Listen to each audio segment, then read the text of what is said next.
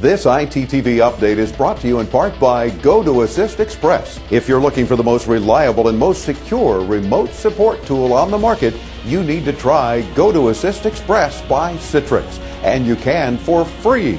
Visit gotoassist.com/Dave. Now, from the studios of Into Tomorrow in Miami, this is ITTV. Hello, Into Tomorrow fans. I'm your host, Dave Graveline. Welcome back to another ITTV update.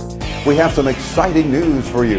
Into Tomorrow has gone Android. Our mobile app is now available for free from the Android market. It's got several cool ways for you to stay tuned to our radio program and follow us Into Tomorrow.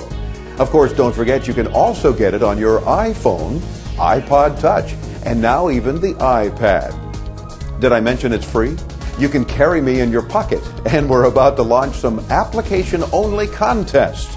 You'll want to have our app. Are you recording videos in the dark? Rob's got a very cool LED light we don't ever leave behind. A lot of you vloggers will especially get a kick out of this. Rob? Hey guys, lighting is an important factor when recording videos. Dark videos don't make great movies. Oftentimes, camcorders don't have a built-in light, and other times it's not just strong enough to light you up properly. That's where this lightweight LED video light from Sima can be very helpful. We never leave our studios without it when we travel. It's very handy to have. And it's very bright. It's got 36 super bright LEDs. Ooh, that's bright. But it's safe to touch. Doesn't get very warm. The video light comes with a bracket and tripod mount. You can put the light in the shoe mount on the camera or attach the bracket where the tripod goes, like this. It also has a rechargeable battery, so you won't be wasting money on batteries. We got about an hour and 15 minutes of constant use on one charge. After that, it starts blinking, letting you know it's about ready to be charged. This LED video light is available for about $80 from Sima Products. A lot of you vloggers out there might want to grab one. That does it for me this week. We invite you to stop by intotomorrow.com and read our show notes, where you can learn more about the stuff you hear us talk about every week, especially on the 3-hour radio show. Back to you, Dave. Thanks, Rob. That is a pretty handy light. And speaking of cool LED technology, look at this solar super bright motion activated security light from Maxa Innovations. It's got 80 LED lights and does a great job of lighting the walkway outside our studio. We love it. If you're not already there, hit intotomorrow.com to learn more. This portion of our ITTV update is brought to you in part by Newegg.com. Academy Award winner Avatar is coming to DVD and Blu-ray April 22nd. Be the first to get a copy. Go to newegg.com/avatar to pre-order and save. Once you know, you Newegg. Do you follow us on Facebook and Twitter? We hope so. Just click the icons on our main page at intotomorrow.com.